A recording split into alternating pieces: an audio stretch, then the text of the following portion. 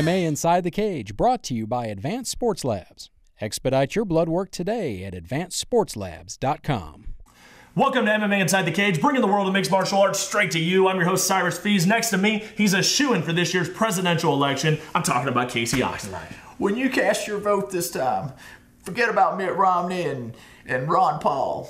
Cast your vote for Casey Oxendine, my vice presidential candidate. I want nothing to do with this. I want nothing to do with this. That was a horrible Bill Clinton. That was garbage, bro. It wasn't that bad, man. It was... Jan's been kind of coaching me and helped me with it, yeah. So I thought, for this episode, I'd be able to kick that one out. Okay, that was trash. Okay. This week, we do a full preview of Cage Brawl number 8 that goes down Friday, January 27th at the Meadowview Convention Center in Kingsport, Tennessee. Talk about a big event, great card, Casey. Oh, man. The first pro event ever to hit Kingsport, headlined by Glenn Cook, Daniel Crockett, Tyler Minton, and Josh Boer. This is going to be a great show. Of course, a great undercard, but, the big deal is the pro-am. Yeah, it's going to be fantastic. We're also going to talk about the Valley Fight League show that went down in West Virginia. West Virginia's first MMA event. There was a big guest there, Dan the Beast Severn, and we have an interview with him as well. We certainly do. That guy is a class act, our second Hall of Famer for an exclusive interview, man. I'm so excited to get this thing on air. It's going to be great. Now, before we get into Cage Brawl and Dan Severn, I want to talk about the big news of this week, and that, of course, is Chris Cyborg Santos, the Strikeforce 145-pound champion, testing positive for a performance-enhancing drug.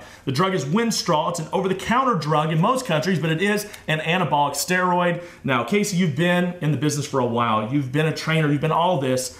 What exactly is Winstrol, and what are the effects? Well, I mean, it's no surprise that athletes across the world have been using this drug for many, many years. It is anabolic. Typically speaking, it is one of those agents that helps you to maintain your cardiovascular. It's not a bodybuilding drug, but it is a performance-enhancing drug, no less. And it is, illegal in the United States and in the UFC and mixed martial arts. And it's just very unfortunate that she got popped with it because it's going to change the face of women's mixed martial arts. This is true. Well, Dana White wasted no time in stripping Cyborg of the title, and now he's saying that the whole 145-pound division, which pretty much consisted of Cyborg, is going to be out. Now, how far does this set back the sport of MMA for women?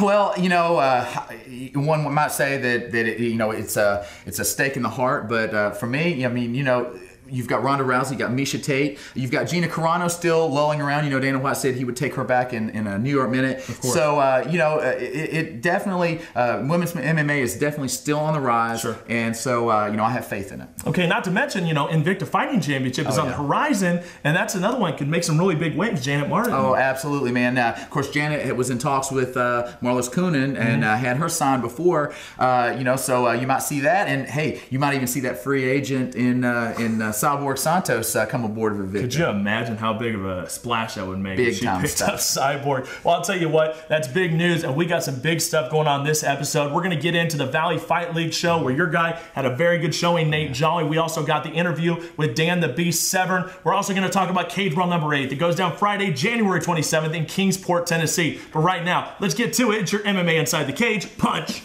of the Week.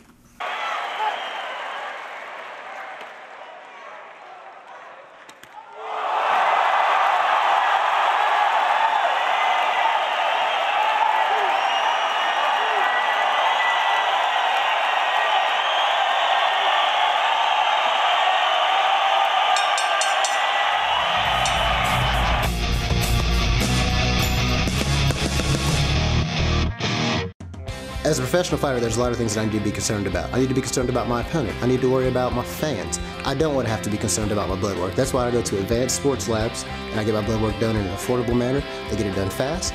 They send it to the commission, they send it to the promoter, and they send it to me, so I have peace of mind knowing that everything's done properly. As a promoter, they've taken away the headache of trying to get the blood work and get the results to the state. They have streamlined the process, and they do it at a great, affordable rate for the fighter and for the promotion. Expedite your blood work today at advancedsportslabs.com. Are you ready, America? Then let's get it on with Fight Now TV. Your front row seat, 7 days a week to experience all the hard-hitting action, news, and entertainment from around the fight world. From world-class boxing events. Here we go, the main event! To mixed martial arts showdowns and other combat sports matchups. Here we go! Fight Now TV delivers the hits and more. Fight Now TV also offers unrivaled access to the fighters and insiders who make the fight game happen around the globe. As we go from the training camps to the weigh-ins, press conferences to the matchups, Fight Now TV is there before and after every belt.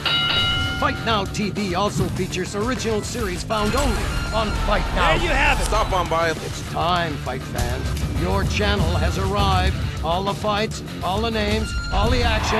Call your television provider and tell them you want to get it on with Fight Now TV. MMA Inside the Cage, brought to you by Advanced Sports Labs. Welcome back to MMA Inside the Cage. Second round action. Cyrus Fees alongside Casey Oxendine. Of course, we'll be previewing Cage Brawl 8 that's going down Friday, January 27th in Kingsport, Tennessee. We got a full preview coming up next round, but right now we want to talk about the first MMA event that went down in West Virginia. You were there, Valley Fight League, the beginning. Lionel Royer was there putting that on. Butch Hiles, who has Butch Hiles MMA, and it was a great event, a lot of big fights. Casey, you had one of your guys out there, ladies love Nate Jolly, and he got back on the winning track. Talk about that fight a little bit. Well, man, you know, he faced Adam Mays, who is a very, very tough guy. They had billed him as the best fighter you've never heard of. And he did it, man. He lasted 3 rounds with Nate. Nate picked up the unanimous decision. We were happy to get him back on the winning track. He looked fantastic, and we're ready for bigger and better things. Let's talk about the event, Valley Fight League. They went out there, went out on a limb, and did the first event in West Virginia. How did it all go, and how did everything come through? Well, this is it. I spoke with Butch Hiles and Lionel both, and they were so adamant about how difficult it was to put it together, because this is the first one. So, there were a lot of rules put in place. One, they had to have all of the huge screens. They had to have at least 1,500 capacity, to get this thing off the ground. The state required it. And I think what they're wanting is, they're making this transition from boxing and tough man into MMA. They want to see MMA succeed on a grand scale. So they're not going to allow you to put on, halfway level shows. These are going to be very, very good quality events. And I think there's going to be a lot going on in the future for West Virginia. As far as the card, it was an all-pro event. This is another stipulation that West Virginia said, is that there would be no amateur fight. It would be all pro, and it was exciting. We got to see the return of Adam Sepulveda, Greg Maynard, a Bellator vet, showed back up there, and of course, former King of the Cage champion Billy Ayash was on hand. Wow, that's fantastic. Now, some VIPs were in the house for that. You had Dustin Haslett was there. That was a big move. George Gurgel was there from Strikeforce, and then of course there was one VIP that you had to get the interview from, and that is Dan the Beast Severn. Talk about that interview. It's pretty fantastic. Yeah, the Beast was there, man. He was just a gentleman, all around nice guy is what he said, and it was a lot of fun, man. I was shaking like a leaf before I went in there, man, because he's a guy I've been watching since the very start. Come on, man. You've got Shamrock now, Randleman. You were shaking for Dan Severn. That's 2 Hall of Famers, man, and I just let's take a look at it right now. We don't have a second fight for you, but let's go ahead and give you a taste of what you can see on this Dan Severn interview, which we're gonna have the full version available on our YouTube page. Here it is. This is MMA Inside the Cage. All right, Casey Oxendine with MMA Inside the Cage right here with a Hall of Famer. We're talking a UFC Hall of Famer, also Arizona State Wrestling Hall of Famer, and a former world champion. How are you doing today, Dan? Doing good there, Casey. And yourself? Absolutely. Well, I'm doing great. It's great to be able to sit here and pick your brain a little bit. I want to go back to the very first UFC, what I call the golden years. And during that time, there were a very, very colorful group of guys. Hoist Gracie, he was the jiu-jitsu guy in the gi. You had Ken Shamrock, who was the shoot fighter. You had the pit fighter in Tank Abbott, the Russian Oleg Taktarov, and then you had the Greco All-American. It was Dan Severn. So what I'd like to do is kind of find out what was in your head way back then, when you were about to step into the cage the first time in 1994 with Anthony Macias, no gloves, hardly any rules. What was it like? Well, I guess maybe to educate some of the viewers right now, from what they've watched on television today, mixed martial arts, it has approximately 37 rules. Part of those 37 rules are weight classes, there are time periods, and they face one opponent in a given evening. Back when it first began, it was known as the no-holds-barred era. No-holds-barred era, you had 2 rules that you had to abide by. Those rules being, do not bite your opponent, do not stick your fingers in their eye sockets. End of the rules. Anything that you could possibly think of, you were good to go, and let your imagination go wild as to what that all means. Now, Ken Shamrock was very adamant that he actually felt that performance-enhancing drugs, steroids, should be allowed in professional sports as long as monitored by a physician. So what I'd like to do is get your take on the PEDs and the situation. A lot of people bring up a lot of questions about Ken and myself. You know, we had a few matches, and it was actually the Ultimate Fighting Championship that probably thought that there was actually this ongoing feud. I mean, honestly, I really don't even know Ken. I've never had this type of one-on-one type of a conversation with him before. Whatever time we spent was inside of a cage, and you weren't exactly exchanging pleasantries at the time. How's the wife and kids? Oh, pretty good. No, nope. So, I think that's one of the reasons why I would like to have one more match, maybe with a Hoist, a Mark Coleman, and a Ken Shamrock. I have very few losses, but when you look at the time era when most of my losses occurred, it was prior to the drug testing. I credit myself a great deal that all of my success that I've had, I've achieved on my own ability. I did not have to take a pill. I did not have to take a shot. I know that I'm a true champion, and in so many different ways. As I said, I wouldn't mind doing a couple more matches. One more with Ken Shamrock, only because I think it's marketable in the sense that he won a match, I won a match. Let's do the old rubber match here right now, you know. And I have no problem being tested. The only sauce you'll ever find on me, you might find a little spaghetti sauce over here or something like that up in the stash, but that will be about the only kind of sauce you'll find ever in my system. And I would actually like to, you know, just do that one last hurrah there with him. No axe to the grind with anybody else, as I stated earlier. I started off really strong in the sport. I've had a very long career with it. I just want to finish it off in a strong fashion and then more or less be done with that phase of life and move on to the next phase.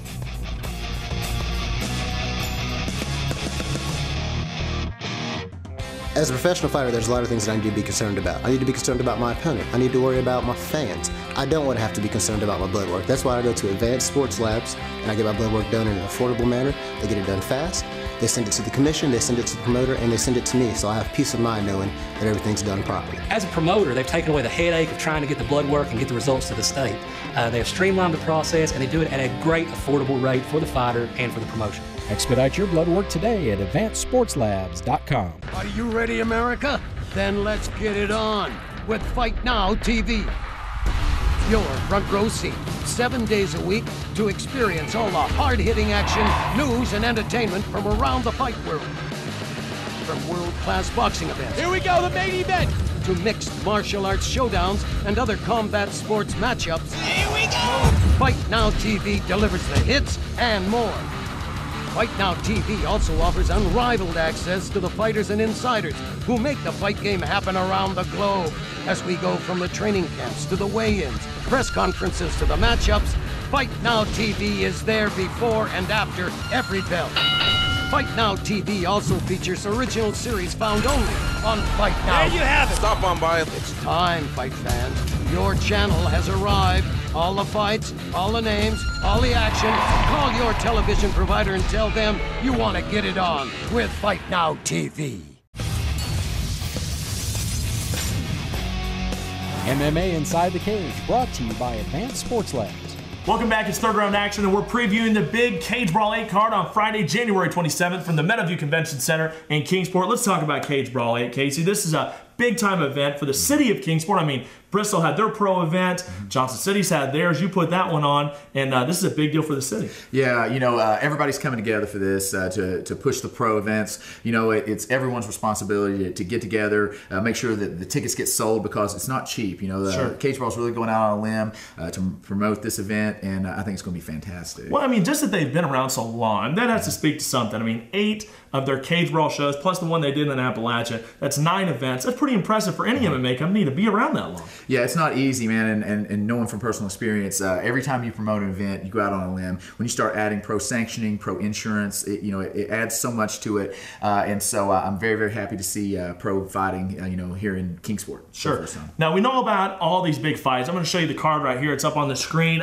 Big time loaded card here. As far as the pros, you're looking at your guy main event, and that's Tyler Minton against Amici Asalukwe. I know how to say his name. I've announced him a couple times. AKA the Notorious AO. That's going to be a good fight. You got Daniel Crockett, Shane Machete. That's going to be good. Len Cook, Brandon McMahon. That's going to be another one. And then Josh Boer and Jay Menagello. Yeah. Talk about these fights. What fight is like sticking out to you? Of course, Tyler's is because you're his coach. Sure. But what fight's really sticking out to you to be maybe the sleeper fight, the one that just takes it all? Well, Len Cook McMahon is going to be better than what a lot of people think. Len is definitely the favorite in that fight.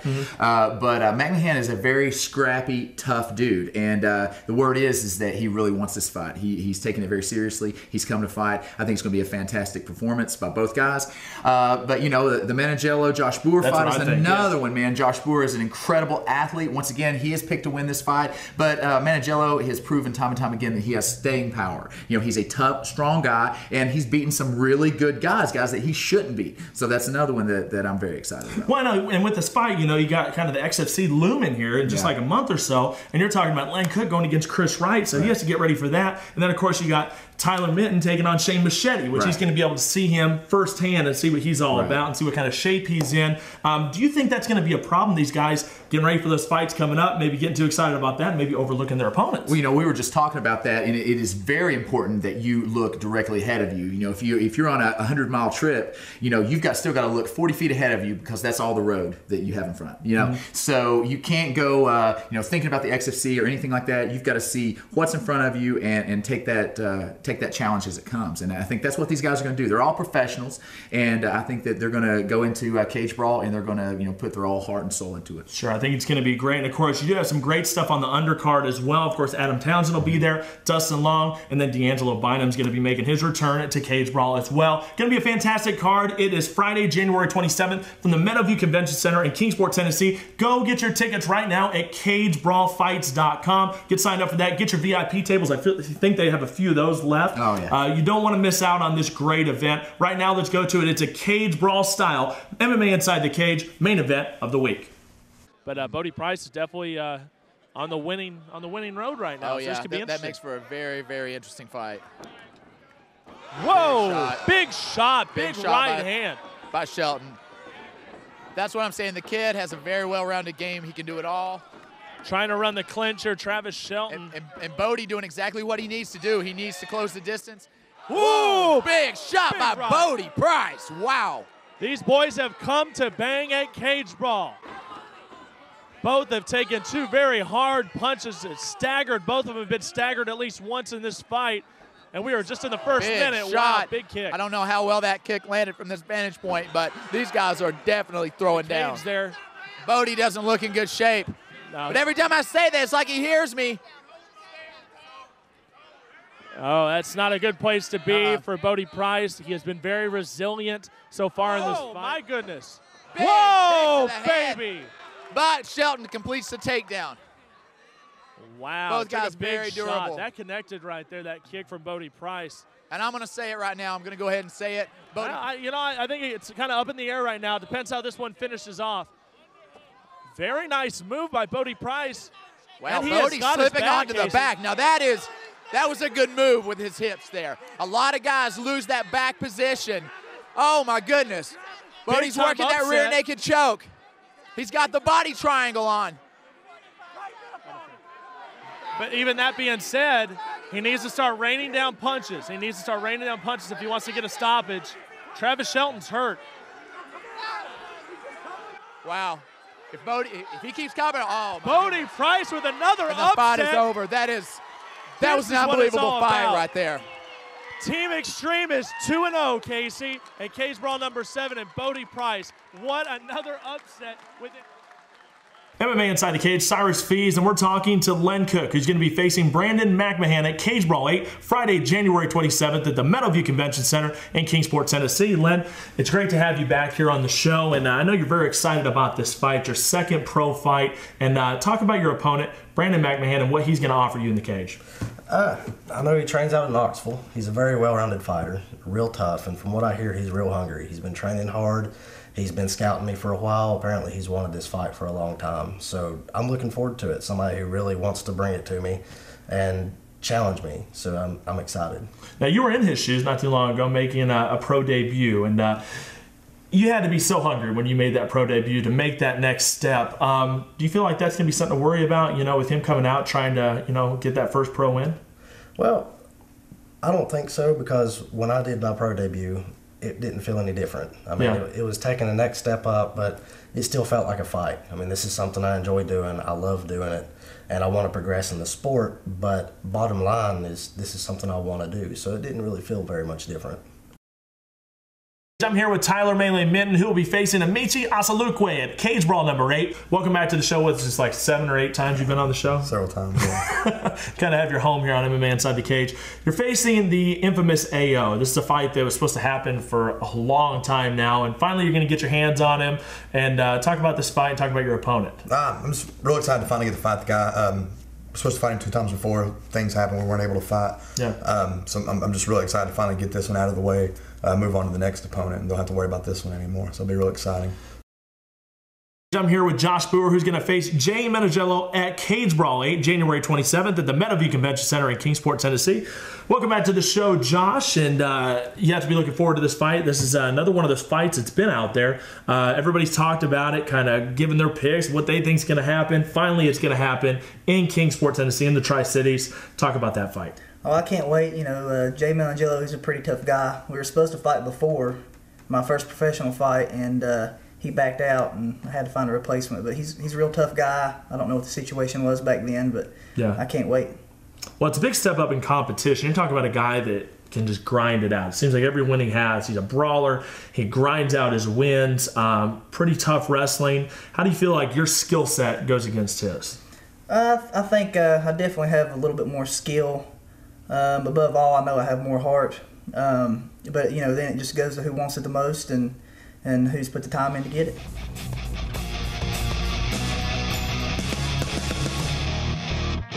Advanced Sports Lab is always a great experience. You go in, you get your blood drawn, they take care of all the paperwork for you, they send your results to the commission and to the promoter, so I can just focus on being a professional fighter and getting on the fight.